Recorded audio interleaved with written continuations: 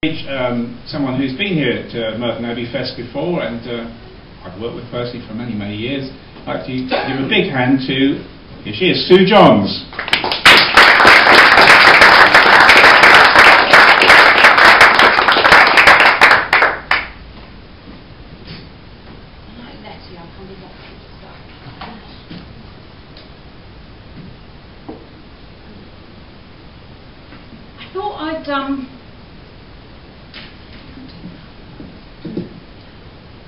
I thought I'd start off my set with the Sue Johns version of the Old Testament. So, where of course do we start? We have to start with Adam and Eve. Now I'm going to take the part of Eve, and I've got this lovely apple, and I just need a volunteer, Adam, to step out of the audience and take a great big bite out of it. In your own time. It's only the future of mankind hanging on this. Can we have an Adam? Go on, cheese. Anywhere? Somebody's not in the show.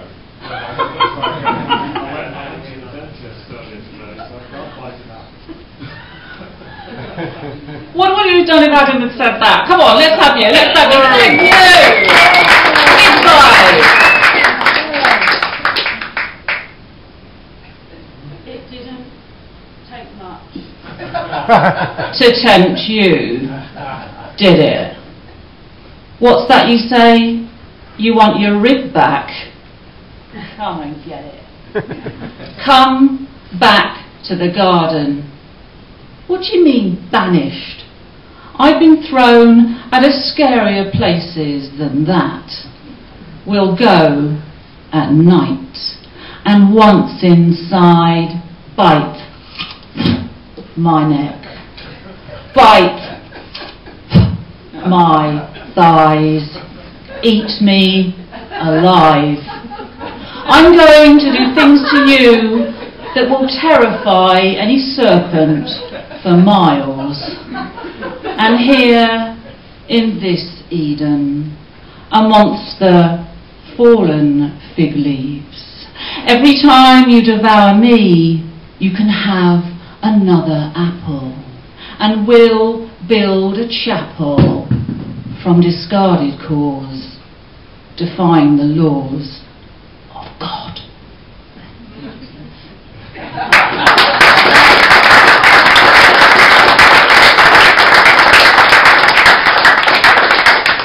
I don't think he's going to be doing that again in a hurry.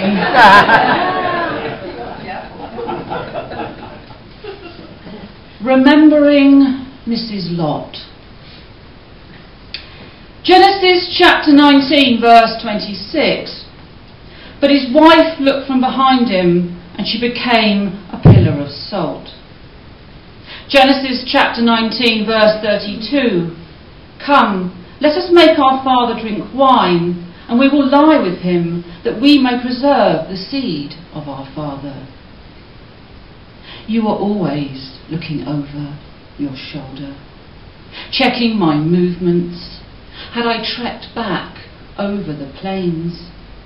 On our sinful streets you turned, to the sounds of sodomy and sucking, as we silently closed our doors, conceived our daughters, shrouded in the dark.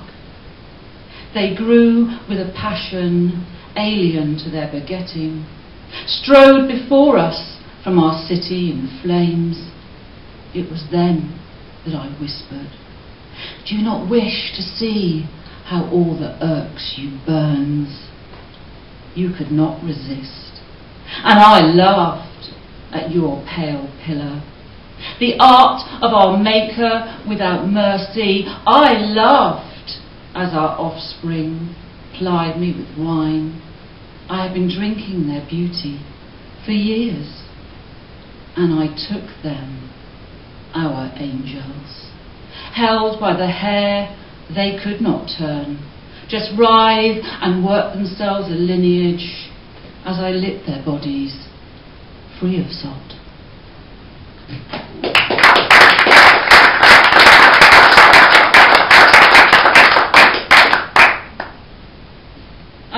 Towards the end of last year, the mother of one of my closest friends passed away, and afterwards I helped her clear out all her mother's clothes, and I was quite surprised that actually I came away with a few items myself.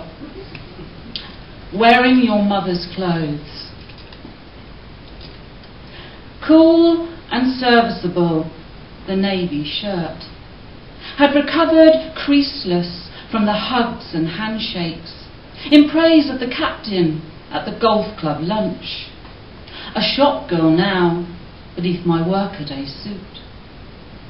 Once all at sea, the plum negligee cruised over stockinged legs, rescued the falling face powder in preparation for the upper deck.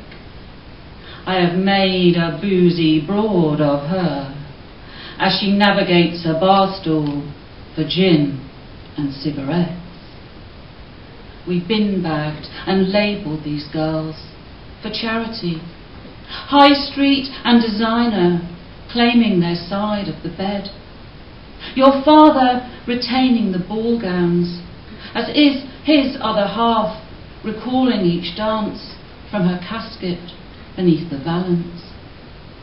The soft pastel leisure wear is its mother's daughter, petite, fit for purpose, the only child, a younger mirror image in the good coats, to be your sisters at christenings, graduations and weddings where even the bride will compliment the cut. A yellow spotted blouse had spring-stepped sensible shoes, reflected like a buttercup under the chin of Masonic wives as they accepted sandwiches. Now my skinny jeans are sunlit as she makes her mark at the art show. And that kingfisher jacket, on which many a floral dress took flight, though we can't put a name to the celebrations, I am taking her out in a blaze of matching hair and nails.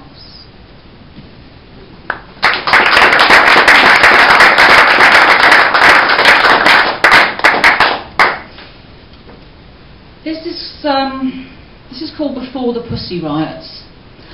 I don't think it needs too much explanation, but it has got some quotes in it. One from Alfred Lord Tennyson's poem The Charge of the Light Brigade, one from the Quran, and one from the Hindu Manusmriti.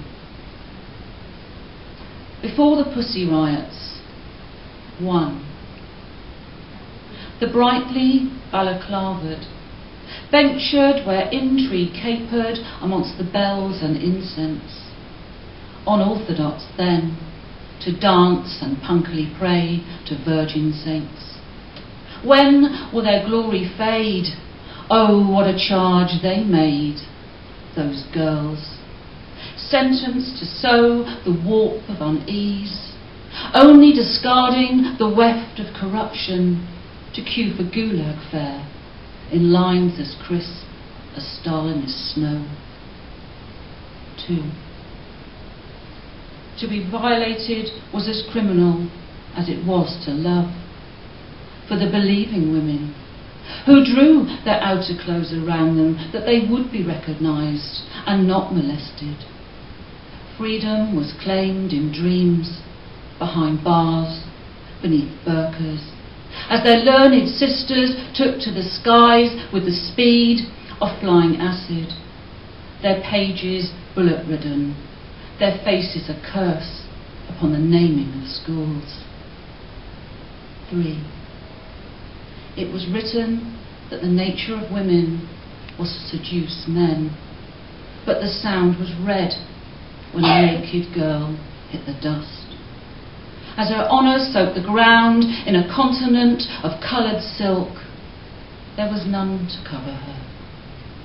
The preserver and the conqueror of ignorance were as any other idols, bedecked with flowers, being offered a light lunch while Eve was teased. Justice was measured in media coverage, as a dowry purse was counted and her husband reached for kerosene and matches.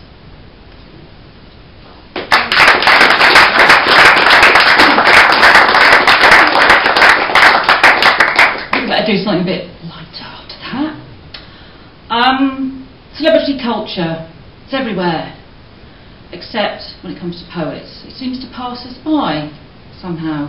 We don't get asked for our autographs, we don't get followed around by paparazzi. So I've been trying to find a way to get around that, and this is my latest idea. I started going up to Sainsbury's up the road there on a Saturday afternoon, and I refuse to leave until someone recognises me. When will the public acknowledge I'm famous? Their denial of my literary prowess has me hanging around in supermarkets waiting to be recognised.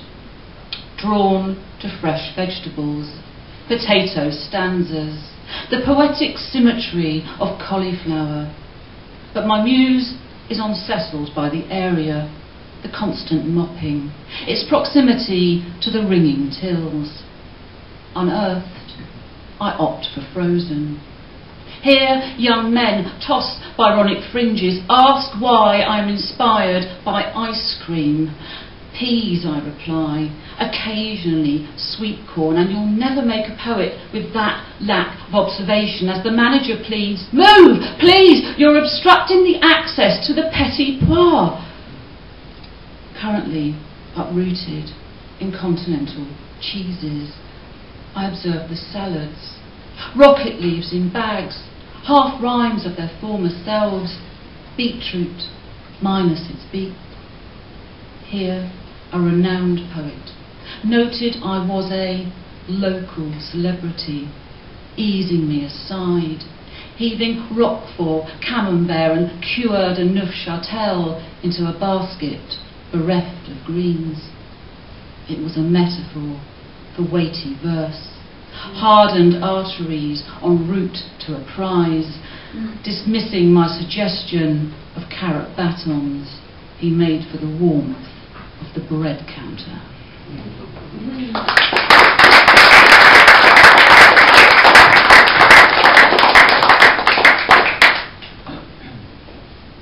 This poem marks one of the highlights of my year so far, Death of Thatcher. Unfortunately, tinged with a bit of disappointment, so I don't think I'm going to get to fulfil a very long-held ambition to go and dance on her grave. I believe she was cremated and squirreled off somewhere where we can't get at her. And this is Iron Age burial. The crows bring coal, community's shadow. Draw a shield around the masses, their black-winged picket line.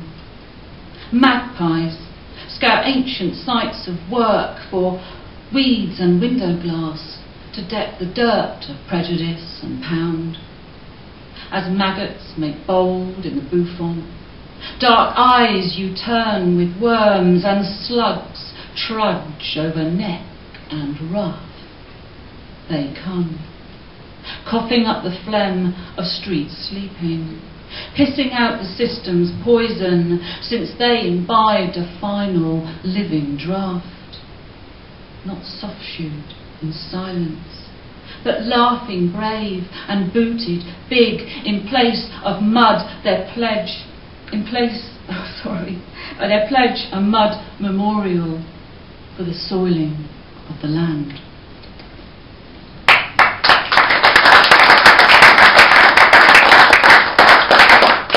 Okay, I'll do a couple more. For those who don't know me, it says on the poster anyway, I'm from Cornwall, and yeah, I don't normally read this. I think I will read this because it gives me a chance to show off this lovely anthology of Cornish poetry. Patrick's in it as well, and that will be on sale with other books in the interval. This is written partly in Cornish, and it's about the sea, but it's also about a type of person we've rather a lot of in Cornwall, the second homeowner. Anmor or V, mor Kerno or V, Liesden regameris, dagameris, ala V, Haglibia the labric, plagus and barn, hag alcio, hag chio, redestruus and splan. I am the sea, the Cornish sea. I have taken many men, I can take thee. I can wet your rolled up trousers, I can bring down cliffs and houses. Clw o lev, addi worth on treth, e alaf poscaresic o halaf bos gas. War the Davis am a hullen lower, the skevens a calenwell, loon a thouer. You come down from the home counties, by a big house built on a conservatory. Lucky you're not a local family, one room in a B&B. Take yourself to the estate agency. You've the money for all the best property, and you want to be right next to me. How silly. An moral v, morcerno or v, lius den regameris, thagameris alla v. Aglibia the labric, plagus and barn, hag alcio, hag chio, redestruus and splan. Sun and sea can make you smile though. Come and have a bob along on your lilo. Bring your picnic, park your car. Come out just a bit too far. Clw o lev addi worth on treth, e alaf poker ethicpo halaf bos gas. War the Davis am a hullen lower, the skevins a colenwell, loon a thouer. Hear my voice from off the beach. I can be a sweetheart, or I can be a bitch. Salty kisses on your tongue, water filling up your lungs. An or v, morcerno or v, lius den regameris, thagameris alla v. Haglibia the labric, plagus and barn, hag alcio, hag chio, redestruus and splan. Why not park your new Land Rover just a little closer to the pier, my dear? Clw o lev addi worth on treth, e alaf pogarestic po halaf bos gas. War the Davis am a hullen lower, the skevins o colenwell, loon a thouer. I'm the sea, the Cornish sea. I've taken many men, I've taken many men, I've taken many.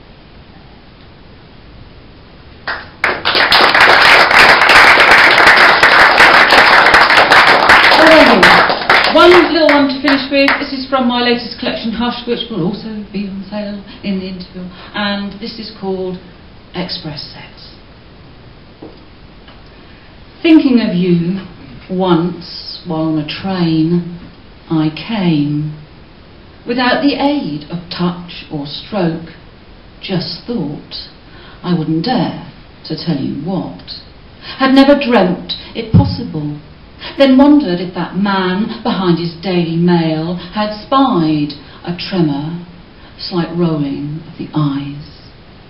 The toilet reached by high-speed lurch, keen to inspect my trousered crotch and check for telltale signs of wet.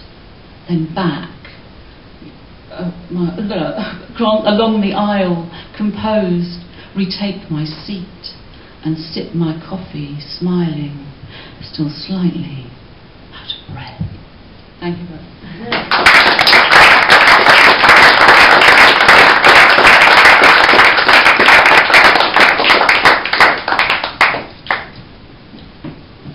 Well, that was Sue Johns. Did I mention she's Cornish? Well, you might have picked that up anyway.